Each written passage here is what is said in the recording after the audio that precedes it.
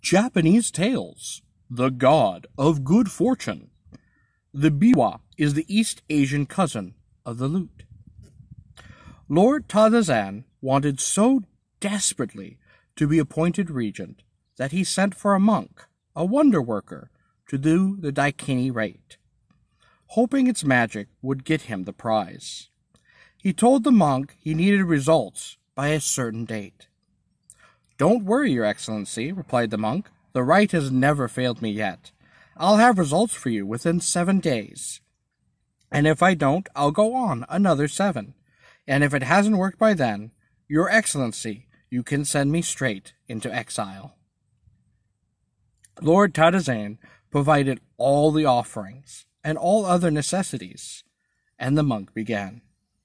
After 7 days, nothing had happened, and he let the monk know that he was worried. "Send someone to observe the rite, Your Excellency," the monk answered. "I think your man will find there's a good reason to be optimistic." Lord Tadazane's representative saw a fox, completely unafraid of the people present, come and eat all of the offerings. Since the daikini rite involved fox magic, this was indeed a hopeful sign. The monk started another 7-day period, as he had promised to do. On the closing day, Tadazani dozed off for a moment, and saw a woman walk by him, with 3 feet of her magnificently long hair trailing behind her along the floor. She was so beautiful that without thinking, he reached out and grabbed her hair. "Don't do that," she cried, turning back to look at him. "What do you want with me?" Her face and voice might just as well have been an angel's, and the enthralled Tadazane only held on harder.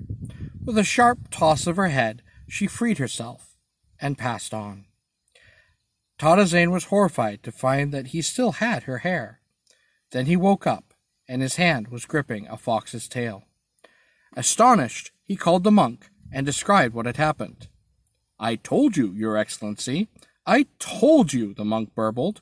"Oh, I never doubted that the rite would work, but I must say, in all my years of experience, it's never worked quite like this.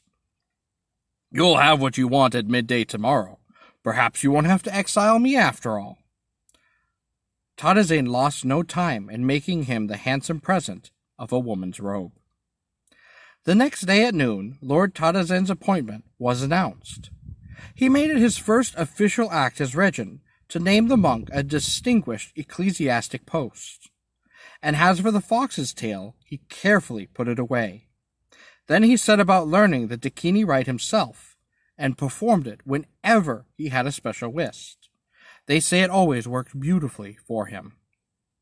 Eventually, Tadazane enshrined the tail in a hall at Mount Hiei, one already dedicated to a healing spirit.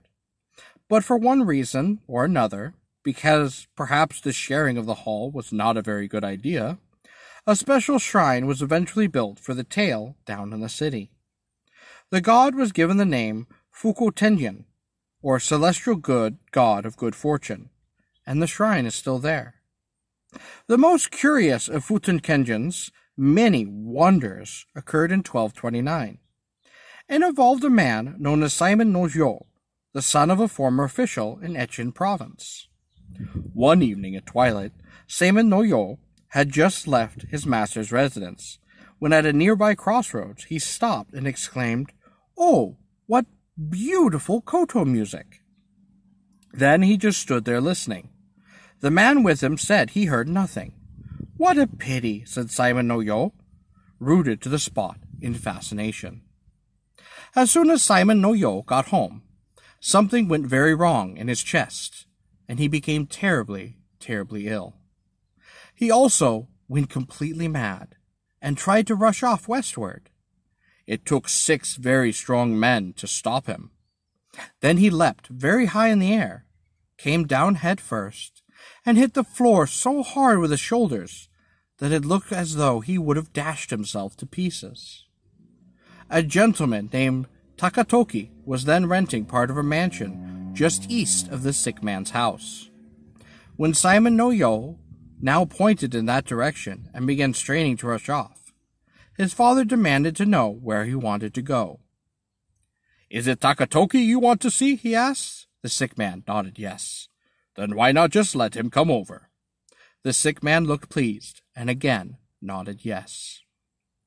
The father went over to Takatoki's place, explained the strange situation, and brought him back.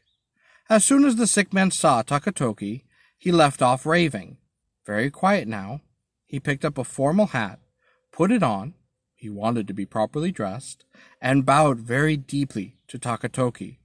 Next, he glared very meaningful at the half-dozen men who were stationed around him. They took the hint and slowly withdrew.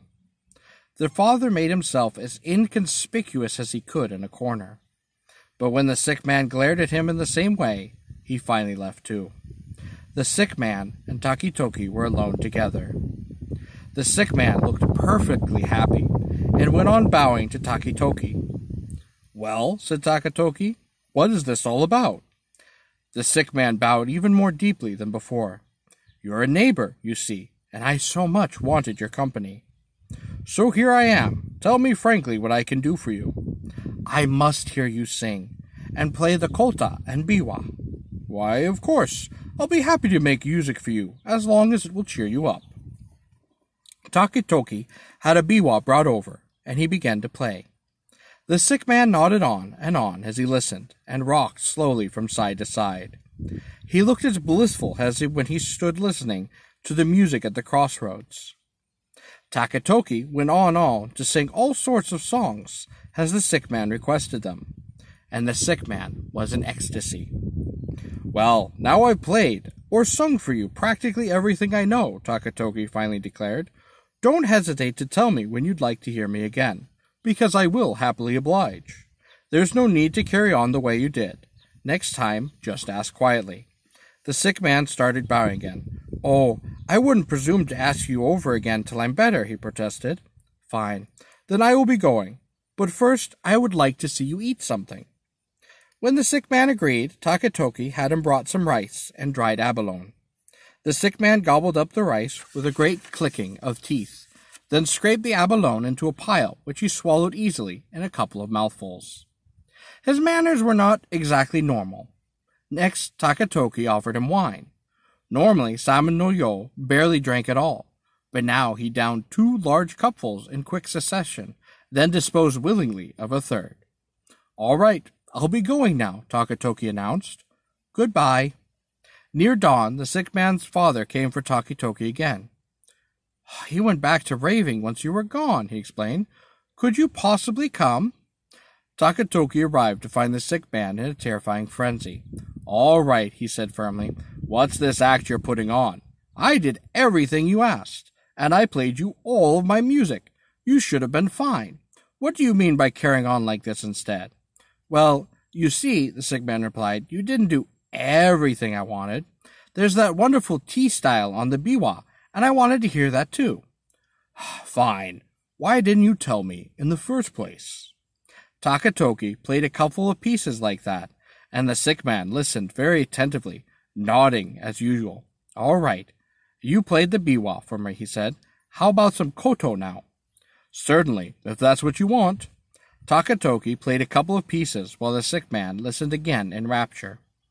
Finally, day came, and sunlight streamed in through a hole in the wall, when a dog's nose suddenly appeared in the hole.